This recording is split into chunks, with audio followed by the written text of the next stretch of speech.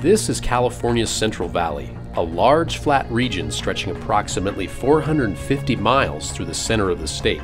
It's home to industry, thriving cities, and some of the nation's most productive agricultural land. The region depends on a system of levees, bypasses, and reservoirs to reduce the probability of floods, damaging millions of dollars of property and causing loss of life. The northern part of the Central Valley is part of the Sacramento River watershed, and the southern part of the valley is part of the San Joaquin River watershed. Floodwaters from both watersheds flow into the Sacramento and San Joaquin Delta before flowing into the San Francisco Bay and ultimately the Pacific Ocean. As a result, flood risk in the Delta is affected by flood runoff originating in both watersheds. Historically, as seasonal runoff from nearby mountain ranges flowed into the valley, it would spill over its riverbanks and pool for miles across the valley floor, essentially making it an inland sea. This was a natural occurrence for thousands of years.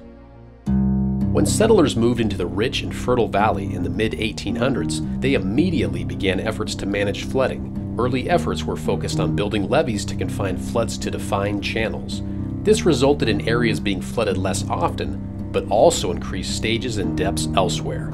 These early efforts lacked coordination and often led to disputes over induced damages between landowners. In the early 1900s, the U.S. Army Corps of Engineers began working with state and local agencies to reduce flood risk in the Central Valley. Close coordination throughout the decades since has resulted in a combination of federal, local, and state-owned components that reduce flood risk within the San Joaquin Valley. Flood risk management starts in the upper watershed of the San Joaquin River, where 12 reservoirs provide dedicated flood storage space during the flood season. These reservoirs act like shock absorbers for the downstream rivers and channels. When possible, floodwaters are temporarily stored by the reservoirs and slowly released at the downstream channel capacity. Additionally, these multi-purpose reservoirs transition from dedicated flood storage space to water conservation space to store spring snowmelt for irrigation and hydropower. At the upstream end of the San Joaquin Valley, floodwaters leave the mountains and flow into the San Joaquin River, where they are diverted into the Chochilla and Eastside Bypass System. This leveed bypass system was constructed parallel to the San Joaquin River to a point upstream from the Merced River. Reaches downstream of the Merced River are part of the federal Lower San Joaquin River and Tributaries Project. The project was authorized in 1944 and extends to the Sacramento-San Joaquin Delta.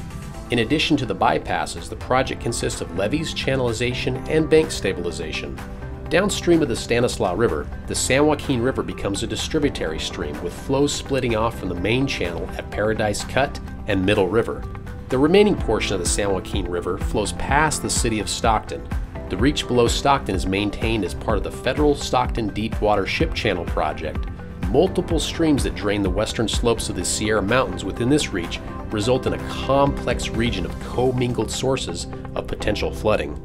Many of the San Joaquin River flood risk management features were built nearly a century ago using typical construction methods available at that time. These methods have significantly improved due to advancements in technology and experience during past flood events. Over the last 25 years, engineers have gained a better understanding of how levees fail. Under seepage, through seepage, instability, and erosion are the primary failure modes that can often occur with little to no warning.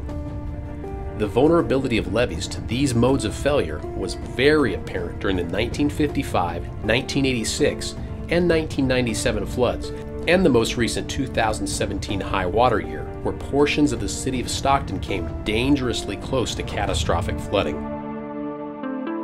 The San Joaquin Area Flood Control Agency, or SJAFCA, is a joint powers authority and local agency created in 1995 to manage flood risk for the city of Stockton and surrounding county area.